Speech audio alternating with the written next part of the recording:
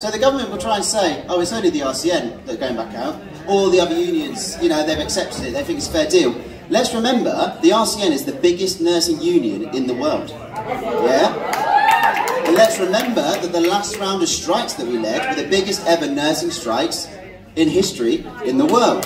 Yeah? So this government will try and talk us down, but we are the ones who keep essential services running in spite of cuts, in spite of short staffing.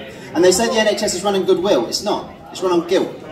It's run on guilt. Goodwill has been spent a long time ago. If you say to a nurse, well, why did you stay late? Well, because I had to.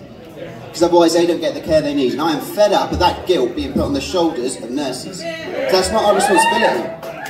Our responsibility is to provide good care during our hours of work. It is the government's responsibility to provide a functioning NHS with enough staff. So we are balloting at the moment. We will win it. Because they keep underestimating nurses. We will win it. And that's why events like this are so important, because I never thought I'd find myself on a picket line. Nurses never thought they would. Junior doctors never thought they would. We don't want to be on picket lines. We want to be doing our job. Yeah, we choose our jobs. Why? Because we like them, because we enjoy them, because we enjoy interacting with the public, we enjoy providing services. We want to crack on with that. Yeah, it's the government that's getting in the way of that.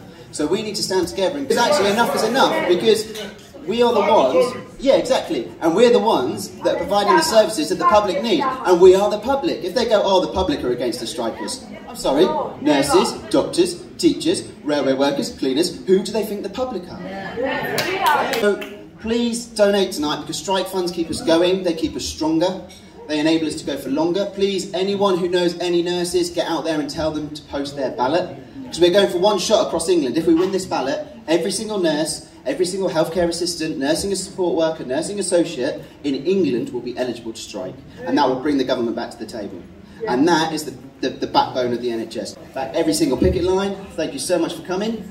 Solidarity. All power to the nurses!